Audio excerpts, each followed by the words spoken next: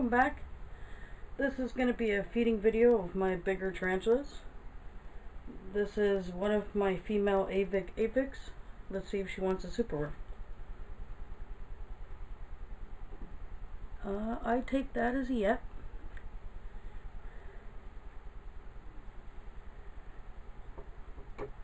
She's always a pretty good eater. Well, we'll move on to the next avic.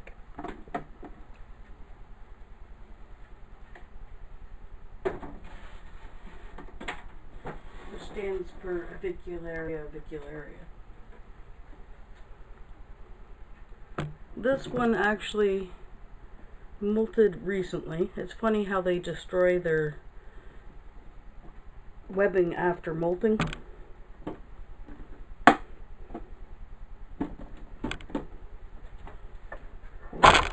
Whew. We'll see if she wants a superworm. Couldn't find one. There you go, girl. Want a superworm? Yep. She was hungry too. Give her some water.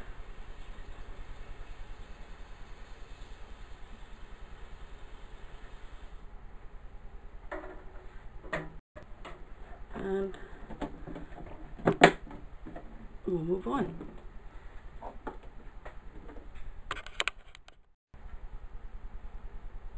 Okay, you've probably seen this male in the last video because I rehoused him. He molted and I rehoused him into a bigger enclosure. But I have a pupae of a superworm. Let's see if he's interested. Yep. Gotta love Acanthoscurria geniculatus. Always willing to eat. I swear, even in pre-molt, they always want to eat. Right up until they molt. Let's give them some water. It's always good that they eat after being rehoused. Okay, and the next one will be Phonopelma simani. She likes to rearrange.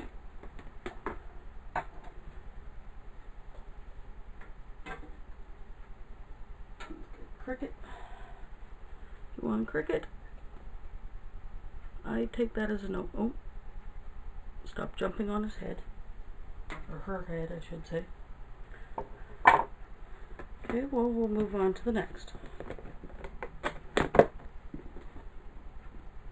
And this one, I can say probably won't eat, so I'll just show him or her to you. I've had it for a while at this size. Doesn't like to eat. The Phonopelma calcodes, I'm guessing female, I don't know yet, hasn't molted in my care. So I'll get some more tarantulas. This is my Brachypelma albiceps. I don't think she needs to eat, her butt's pretty big, so we'll just give her some water.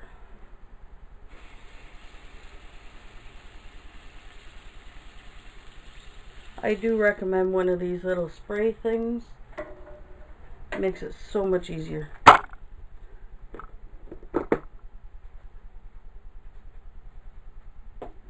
Okay. This is my GBB, Chromatopelma cyanopubescens. Stunning tarantula. I love my GBB. See if we can find a super. I know I'm running low on them. Oh, she must be in pre-molt. She usually never refuses a meal, so just give her some water.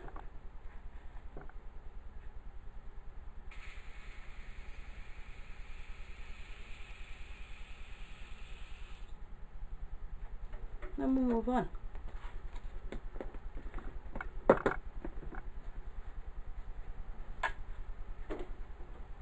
This is another one with a big booty waiting for a molt. my Ceratojaris darlingi. I'd have to say some of these Latin names are not very easy to say. That's her there. Maybe we can get a closer shot. It's kind of dark, but that's her there.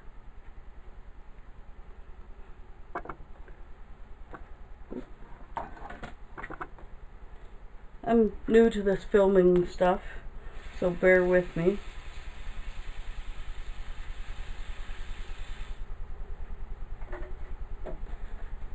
On with the next. As you saw in the last video, I had a smaller Gramasola portery, and this is a bigger one that I have that I've had confirmed female. Another one that doesn't like to eat, so we'll move on. Up next is my Gramastola pulchra. She's in pre-molt. She hasn't eaten in a few weeks, so we just top up her water and move on.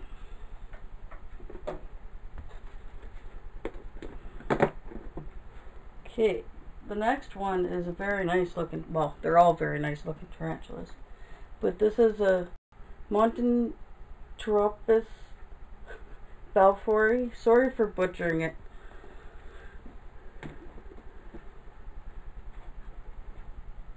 She's another one that's on the to-do rehouse list. I want to give her a bigger enclosure to web up. So let's see if she'll take this.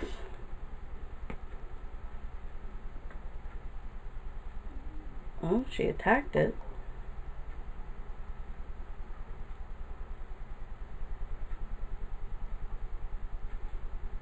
I can't see where it went.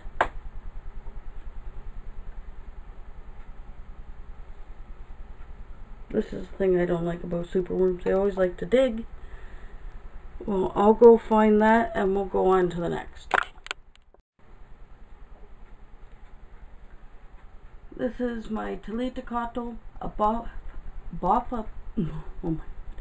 abopulosum hobby form number 1. I have a few. I don't know, I just like their curly little hairs. They always like to eat, and I'll clean up her water dish here off camera because, well, that's kind of boring. So we'll move on. This is my Tarantulas abopulosum number 2. Female, both of them. Top up her water.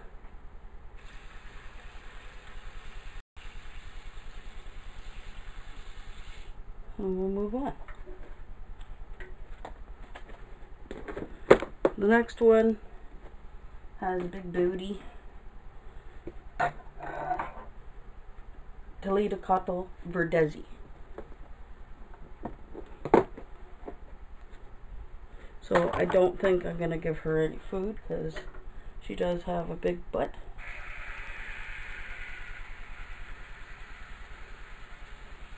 Most of these tarantulas I've had since tiny slings and raised up. I still do that, as you've seen in my last video. On with the next. This is my Aphonopelma seemani, bigger female.